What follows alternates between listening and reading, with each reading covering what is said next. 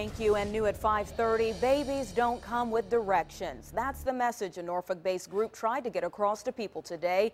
Prevent Child Abuse Hampton Roads presented a report, and inside this were some shocking details about child abuse right here in Hampton Roads, including a jump in the number of deaths due to abuse.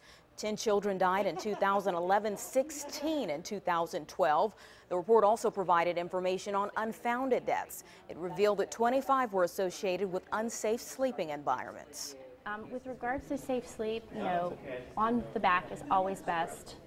A firm surface, no toys, no pillows, nothing like that in the bed, anything that could possibly cause suffocation. Good information there. The report also revealed an increasing number of children dying in the care of their parents. 50% of the child deaths were in this category.